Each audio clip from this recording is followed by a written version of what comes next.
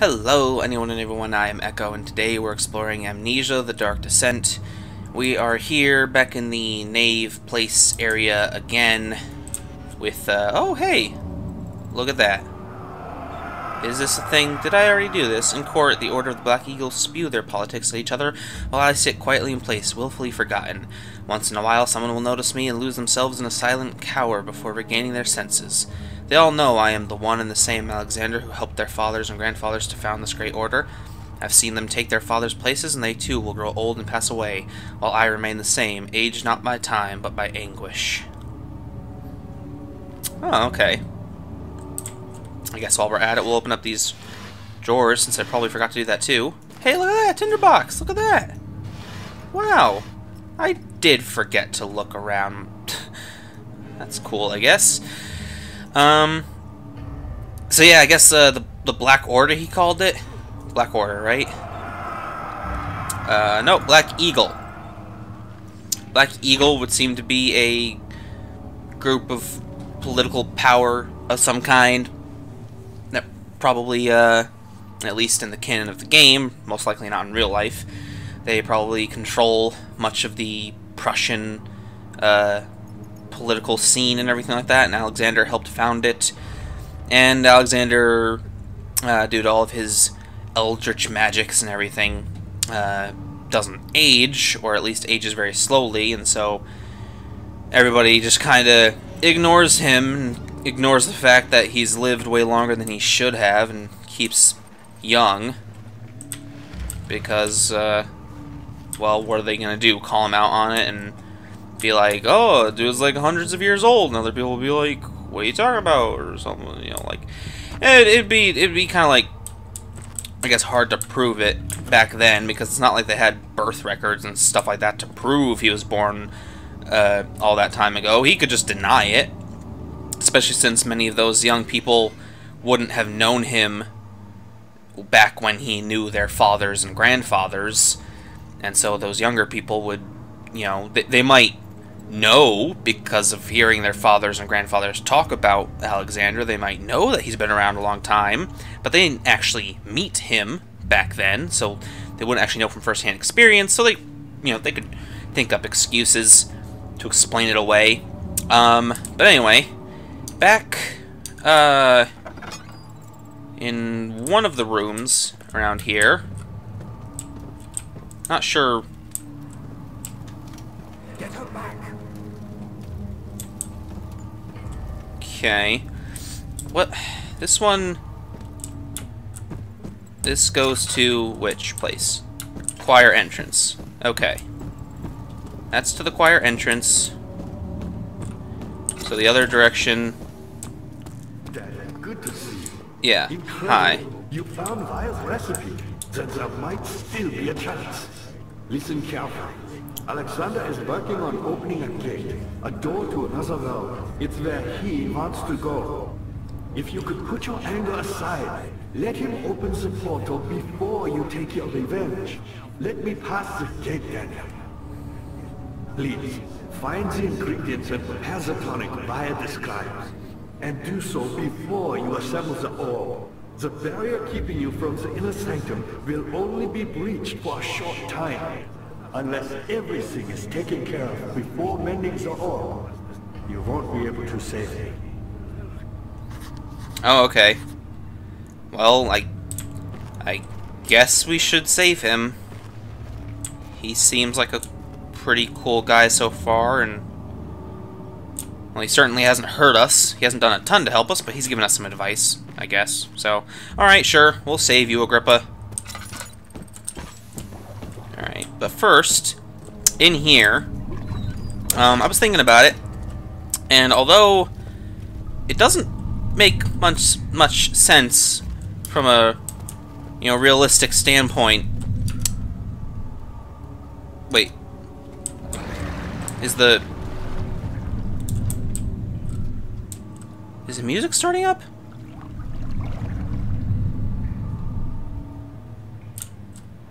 I don't know. This is really worrying me. There is some kind of music playing. I'm not sure if it's because a monster spawned or if it's because we're in here near the Cairn. Or maybe that's just the music that was always playing and I just only now noticed it. Maybe that's the Nave soundtrack. Is the low, quiet humming. Or maybe this game's driving me insane. I keep saying that, don't I? It's because I keep worrying about it. Anyway, it doesn't make much sense to feed this thing to me personally. Maybe to somebody else it does, but video game logic, you know, video game logic says that apparently this works, and this will somehow get us the piece that we need.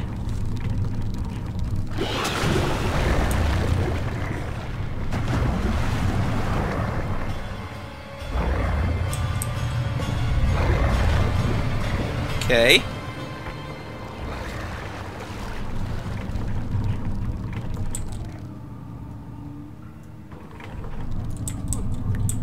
Alright. Picked up remains. Remains. The bone is covered in mucus. Oh, okay. I guess that makes a little sense. We get it to eat the meat. It leaves the bone covered in its mucus. The mucus contains trace amounts of its DNA, and that can get us the tempter that we need to complete Wire's formula. Agrippa, the dying man, wants a specific tonic made to save him. One note speaks of a mixture made with 3 ingredients. The pedestal in the chancel has a depression in it that could fit an orb. An orb is needed to enter the inner sanctum. Its shattered pieces lie scattered in the torture rooms. Okay. And nope, not diaries, notes. Agrippa channels Wire. Yeah, tempter. The tempter's what we got from the Cairn. Cool. It's a property of the secretion from the water-dwelling Cairn. You know, when I hear somebody say that a certain ingredient comes from a secretion made from a creature, I think of, like, their sweat or something, not their saliva. But, whatever. Alright. Works, I guess. Okay, so the choir has the fungi. That could work as a paralyzer. The vitae could be extracted from an agonized human victim's blood. And that would be from the torture chambers. But I believe the torture chambers is also where he said the orb's at. And I believe torture chambers are right here, right? This is where the pipe goes. Transept? Doesn't sound like a torture chamber to me. How are things coming? You're a good boy now. And I appreciate you Oh, shut up, Agrippa. Just because I come to see you every once in a while, because you're the only thing in here that doesn't try to kill me, doesn't mean you need to be a dick about it. Alright, whatever. What's this place called? Choir. Alright, fine, we'll go to the choir. Something died inside of him that day. Watching that man slip away was more than his mind was willing to handle. Oh no. Alright. To the choir, where we'll have to find... What are we looking for here? Poisonous fungi to work as a paralyzer. The choir seems to be a fertile ground for this sort. I should be able to extract its contents with the proper tools. Okay, got it. Alright.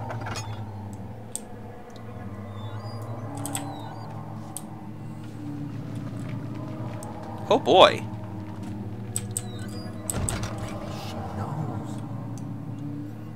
Maybe, who knows?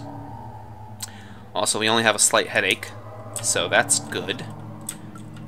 A tinderbox. Cool.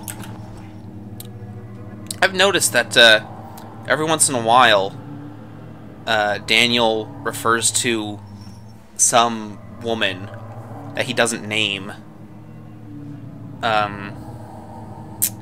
Like just now he said maybe she knows, and he said some things similar to that when he's like rambling because of, you know, loss of sanity. Your character hears hallucinations and sometimes talks and stuff like that. And I have to wonder, is there actually a specific character, a specific woman that he's talking about? Or is it, like, I don't know, is it meant to be more of a psychological thing? Like, is he, like, is it some type of Freudian thing? He's worrying about what his mother would think of him or something? Or is he talking about that woman that was in the torture chambers? I think he, like, it's been a little while, I don't exactly remember, but I think he tried helping some woman escape who was in the dungeons or something at one point. After the men had secured the prisoner, the ritual began.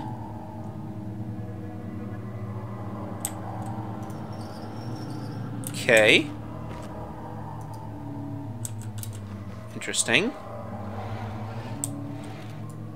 I don't think we actually need to do anything with the bucket. Just moving around what I can to try and... What's with the random description of the thing there? Of the ritual starting? I'm not sure. Do we need to reenact the ritual by putting all the tools that were used on the table? I'm kind of flying blind here. Just a guess. Or maybe it's nothing. Yeah, it's probably nothing. Alright. Let's go back out here.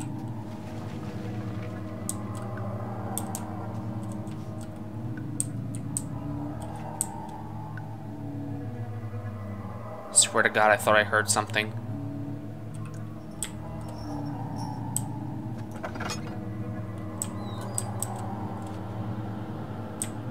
Thought it was like a quiet growl or something. Jesus. Okay, just calm down.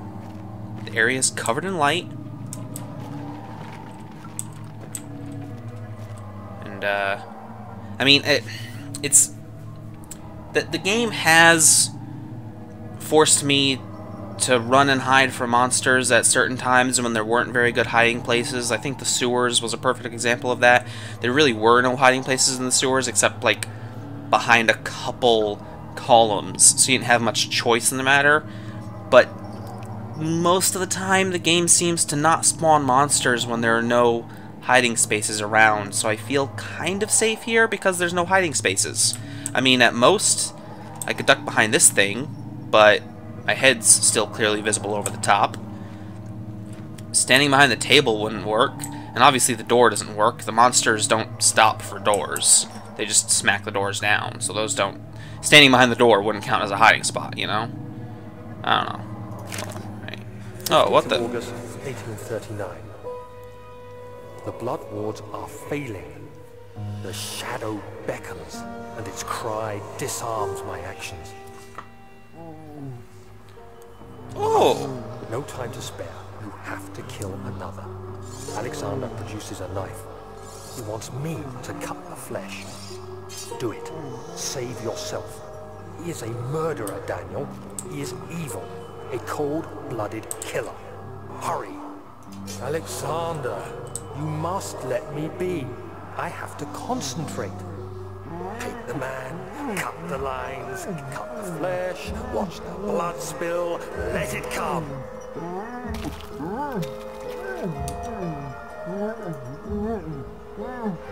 Please, I didn't do anything. Paint the man, cut the lines, paint the man, cut the lines. Please, the man cries. Now you see. I did well. One life for another. You hear me, guardian of the orb? I did all this for you. Now, once more, withdraw your shadow from my domain.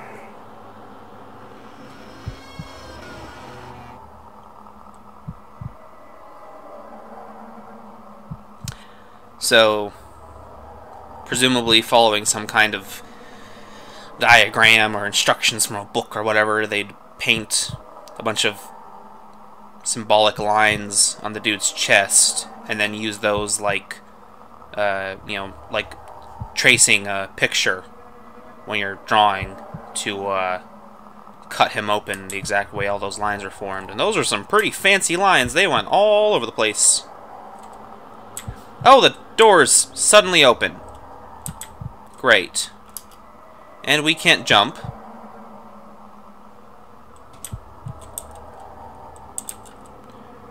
Alright. Alexander, there isn't much time. I can feel it. We must act swiftly. I will do whatever it takes. Oh.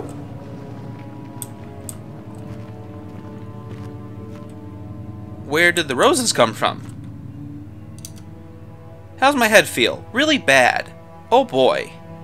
It's instantly down to the lowest possible sanity level. Could I have avoided that? Could I have not done that? Oh. Oh boy. Oh, hey. Bodies hanging from the place. Let's stand in the light for a while. I think this is probably, to be honest, it's maybe my own fault. If I had just not come into this room, I probably could have avoided that. I didn't have to pick up the note, though I mean, I assumed that the note was just going to be more story, more background and stuff like that. Kind of another, you know, thing I've complained about before. The game basically forces you to lose sanity at certain points where it's completely unavoidable. And obviously, yeah, the game probably wouldn't be any scary if it was too easy to avoid the monsters, or if it was, you know, possible for the player to completely avoid losing sanity whenever they, you know, didn't want to, basically. But yeah, stuff like that's a little annoying, especially since it basically tricked me, because it, like I said, it was a note. I assumed it was going to be something that we could just pick up and read and get some more backstory. Instead, it was a whole big scene where we had to reenact a ritual sacrifice that Daniel did, and it ended up lowering his sanity. Oh, but thankfully, standing in the light for a bit did bring some of it back. Good. Thank God. Alright. Now let's, look at the ceremony. Okay. Yeah. So that was... So it basically was a note, but he had a flashback and reenacted what the note was talking about. Okay.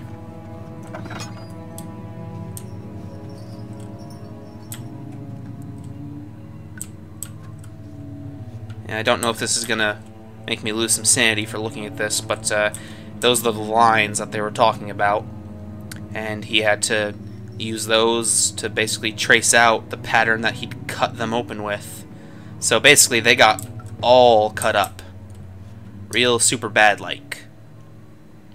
Thankfully it seems I did not.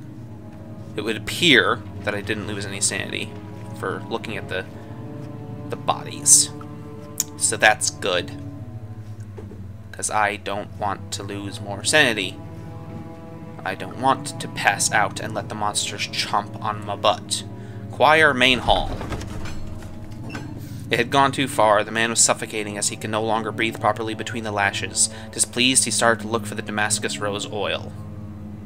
I think we already read this one. Oh, hey, look at that.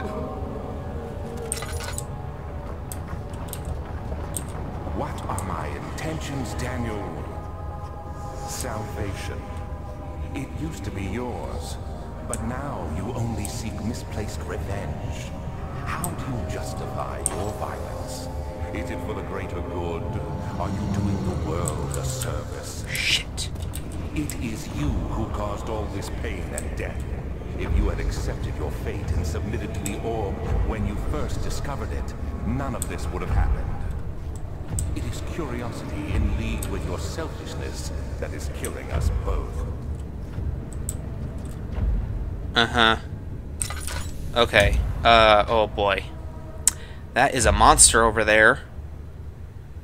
I honestly could have guessed there would be a monster in here. The place is so big. There's... and it's been a while since we've seen one. But I don't know where to go.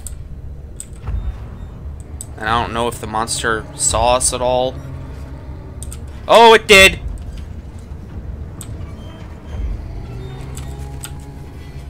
Please don't.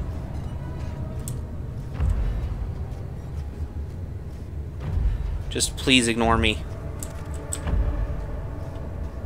Okay, oh boy. It's not ignoring me. It's like coming right for me.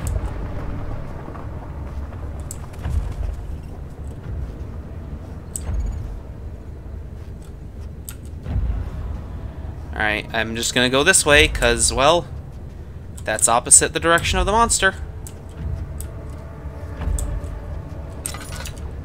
What's my sanity?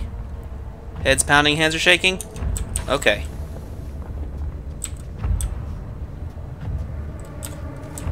The hell's over here?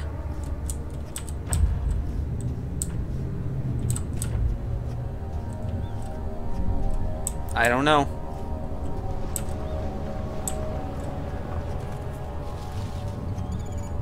Oh, skeletons. Skeletons not good. Oh, I'm kind of surprised. I'm pretty sure this whole area is considered dark, because my vision seemed to be tinting slightly blue whenever I put the lamp away. So I should be constantly losing sanity from being in the darkness, but I haven't gone down a level yet. Well, that's good. Maybe I don't even need it. Who knows? Not me, that's for sure. Is it coming this way? Doesn't seem to be.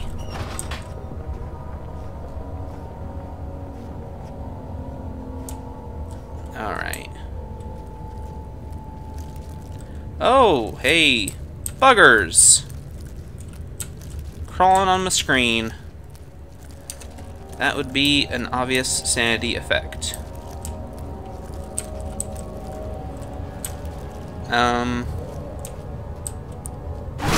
Oh, Jesus! Nice jump scare, game. Thanks a lot for that. I appreciate it.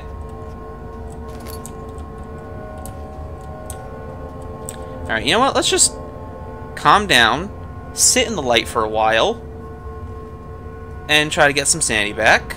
I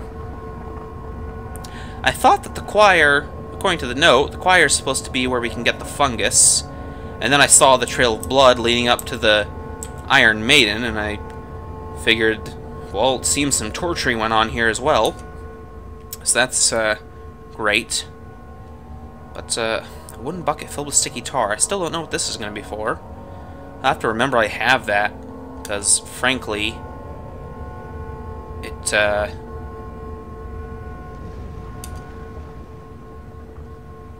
be bad if I got to a puzzle that needed this and then just forgot that I had it. But yeah. Alright, you know what? Actually, I'm out of time for this episode, so I'm going to end it here while my character is shaking. And hopefully the monster won't spawn on us or anything. I'm going to end it here for now, and I'll see you all in the next episode. I hope you've enjoyed this. Bye-bye.